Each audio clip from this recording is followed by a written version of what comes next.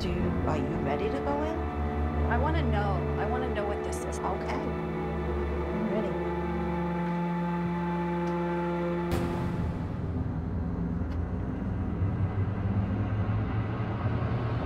Really feeling a weight on my chest right now, like I can't breathe. Yes, 100%. This is where it happened. So I always sleep on this side of the bed. Here? Sleeping. It's about 2 o'clock in the morning, 2-ish, 2:15, somewhere around there. And I wake up, and I feel something on top of me.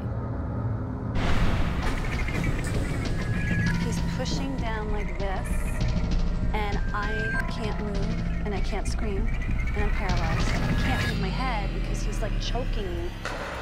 And he's compressing How do you know my it's a chest. he? I just wanted... Okay, there was no way this was a female energy. It was heavy, it was big, it was large. And he's pressing down on me. I'm wondering, what is this? I can't see anything. The room is pitch dark. I am terrified. I mean, like, I can't even tell you the horror that went through my mind. I'm gonna die. I kept thinking, I'm gonna get killed and be dragged down the stairs, never to be heard again.